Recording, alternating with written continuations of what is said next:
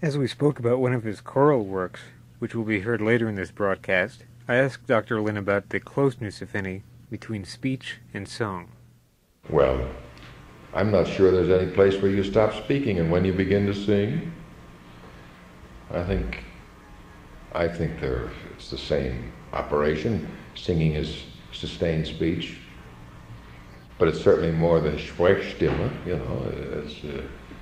You are capturing certain. When you write a melody to frame a text, you hope that you've heightened its meaning. Certainly not lowered it.